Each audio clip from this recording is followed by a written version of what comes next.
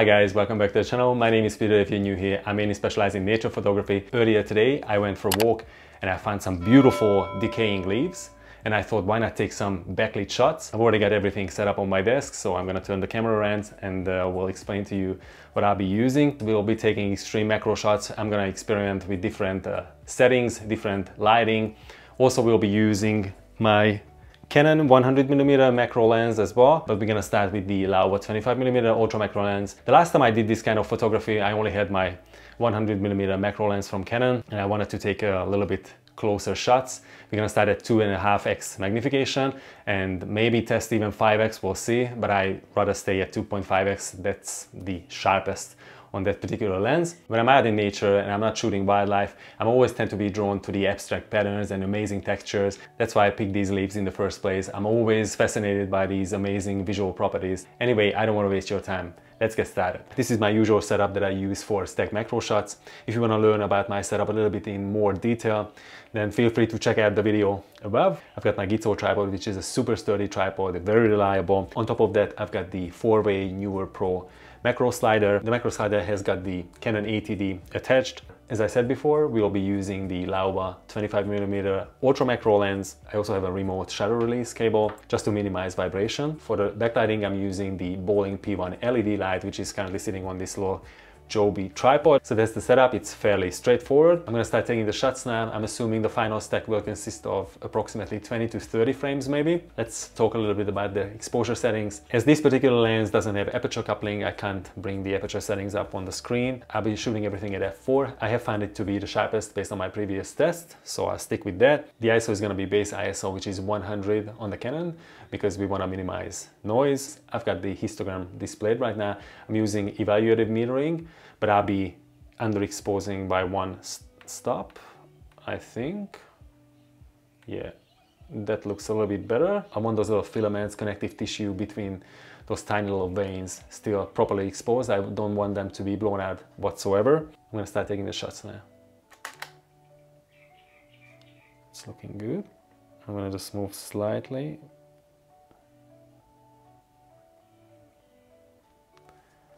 And then stop.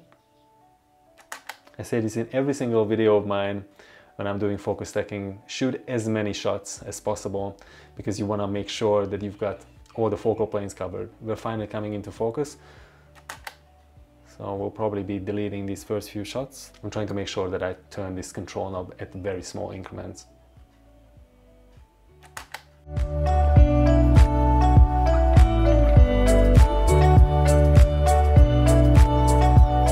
I just finished taking the images. We actually ended up taking 104 shots altogether, which is quite a bit more than I expected. I thought it was gonna be around 30-40 images tops. This next subject is gonna be this partially decaying leaf, where you can still see the healthy parts of the leaf, the blade, and also the disintegrated veins. I've got the second leaf all set up. It's sitting quite stable in the plasticine. I've lowered the shutter speed to 1/5 of a second because the healthier parts of the leaf need more lighting, and I didn't want to change the intensity of the LED light, but everything else remains the same. ISO 100, the aperture is f4. The way I composed this shot, I wanted to have this major artery coming down from the upper right corner. I really like diagonal lines, and also the contrast between the healthier parts of the leaf, the blade, and the decaying part, which is only about 30% of the frame. Anyway, I'm gonna start taking the shots right now.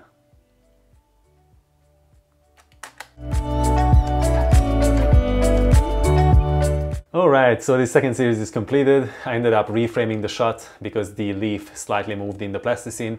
I also changed the angle of the light a little bit just to make sure that the exposure was as even as possible on each side. Now I'm gonna just upload all the raw files and then do a bit of editing in Lightroom, export them as JPEGs, then stack them in Zerene Stacker, and do the final edit in Photoshop as per usual. If you're interested in learning a little bit more in detail, in depth about my workflow, I've got a couple of videos linked in the description as well. All right, let's get on to the computer. So here are all the shots that we've taken. The first two batch were with the Laowa 25mm ultra macro lens, and then the last 3 series were with the Canon 100mm lens. We're gonna just import everything. Go to the develop module. I've already got a standard preset here, which decreases the highlights by 10 points. Just adds a bit of contrast, vibrance, saturation, and nothing else really. This is gonna be the first shot that we're gonna start the stack from. So I'm gonna get rid of the first 9 images. Remove. Delete. I'll just apply this preset and sync it through. Synchronize everything except local adjustments and such. So this is gonna be the first series. I'm just gonna export these. Export.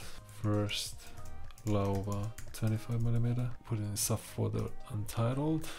I ended up doing essentially the same basic editing for the subsequent images. For the first series, we'll be using 94 separate frames. For the second one, we've got 55. These both were taken with the Laowa 25mm ultra macro lens. We've got also 3 separate shots that were all taken with the Canon 100mm macro lens at 1x life-size magnification. First one had 29, the second one 18, and the third one 14 shots. Now we're gonna just start stacking them in Zerene. Add files. Go to desktop. And we've got the Laowa 25mm. Just select the top and then the bottom, holding down shift. We've got all the input files, as you can see, all 94 shots on the left side. What I tend to use is the pyramid maximum contrast algorithm.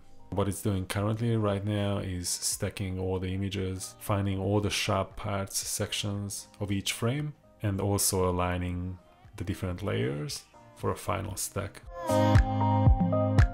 As you can see that the leaf slightly moved. There's some artifacting at the top, so we'll have to crop that out, but that's not a big deal. Alright, almost finished. Once that's done, I'm gonna export it as a TIFF file just to retain as much information as possible. Save output image, and then I'm gonna just save it as a TIFF file, 16-bit. No compression, retain extended dynamic range. Save.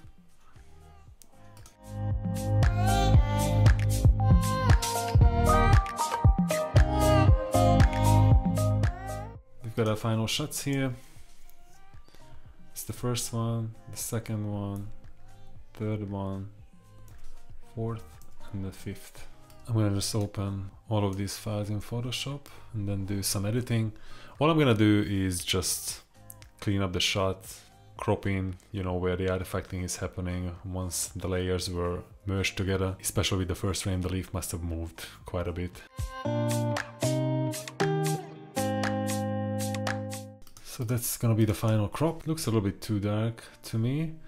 Plus, I'm not entirely sure whether I wanna have this section in the frame, so I might crop that out.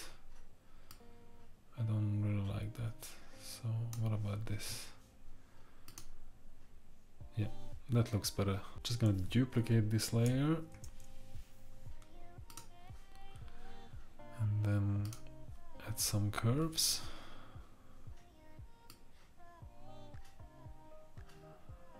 Just a little bit down there, and then maybe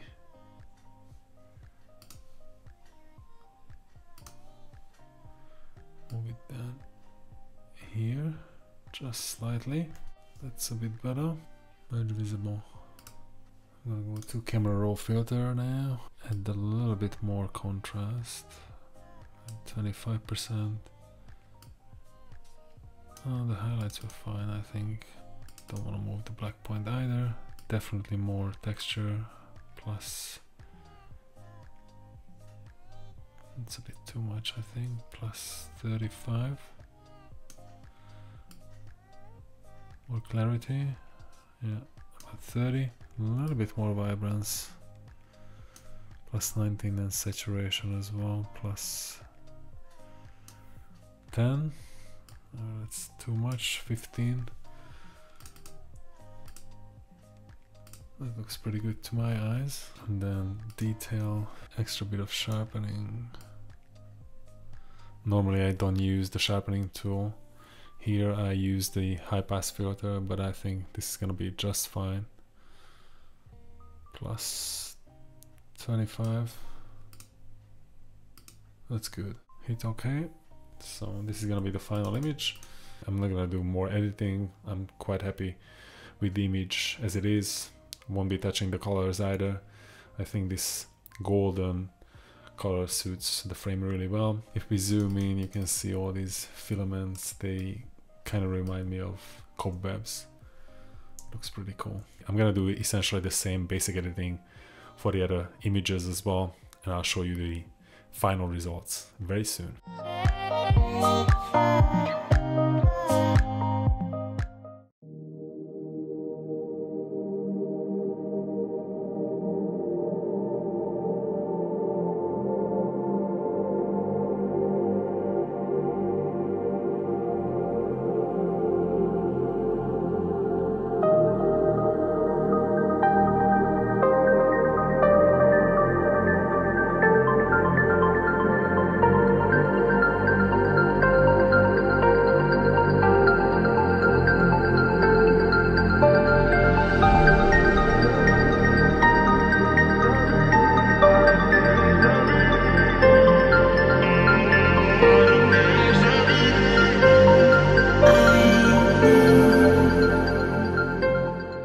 I think the final two images turned out pretty cool. I hope you like them. What I absolutely love about this concept of taking backlit shots of leaves, that it is fairly easy, especially if you are not aiming to do a higher magnification where you need to stack multiple shots. If you end up taking just a 1x life-size magnification shot with a lens such as the Canon 100mm, then you can get away by just taking one single frame.